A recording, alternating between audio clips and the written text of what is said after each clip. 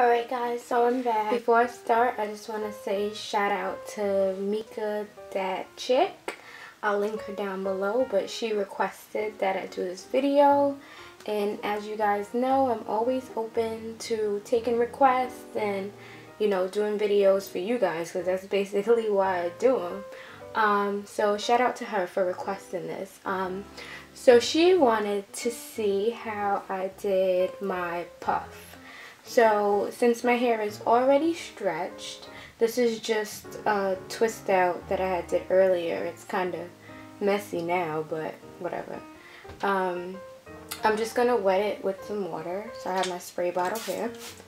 So really quickly, I'm just going to spritz it. And this is going to be a quick tutorial because this is not a long process at all. This is my go-to style. And I think all natural girls should have a go-to style. And what that is a style that when all else fails, that's what you go to. So after you wet it, you want to moisturize it somehow. I mean, you could use whatever you want. I'm going to use the Giovanni Direct Leave-In. Just going to put a little bit of that. Really quick. And then you kind of just want to pull your hair back. I don't have a brush right now, so I'm not going to be using a brush. But you could use a brush or you could use gel to like slick your edges back. I'm going to use, it's pretty much done, but this was some raw shea butter and olive oil and coconut oil that my cousin had mixed up for me, and it worked miracles. So I'm just going to use this around the edges just to hold those babies down. And after that, you're pretty much ready to do your puff. So I'm using this. You can use stockings. Some people cut their stockings, the leg, and they use that. That'll probably be better because I think this is like some kind of cotton material, which isn't good for your hair, but this is all I have and I'm not cutting the stocking. So what you want to do is you want to start at the back, pull it up,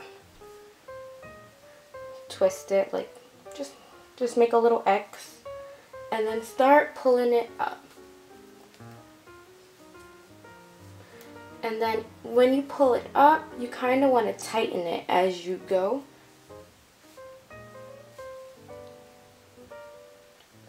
So you pull and you tighten, and then you get it to where you want it. If you want it higher, then you want to pull the back up more. And if not, you know, you just leave it. Mine's is fine like this. I usually leave it like this. And then you tie the back. I tie a little bow, but you could tie it however you want to tie it, as long as it's secured. And then you basically just pull the edges out, well, the ends of your hair out, and that's basically it. You don't really do much. You could accessorize it. I usually put like a little headband around it.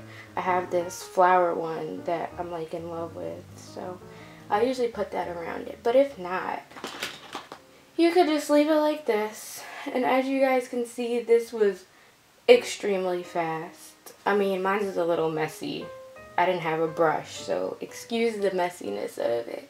But even if it's like this, if you put a headband over it, it'll be fine. So if you want to do something quick, you know, you could always do this. Let me show you guys the back of it.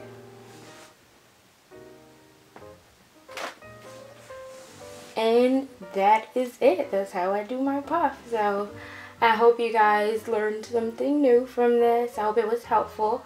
And thank you guys for subscribing if you guys did subscribe. Or if you're thinking about subscribing. Yeah. So tune in for more videos. And I'll see you guys in my next one.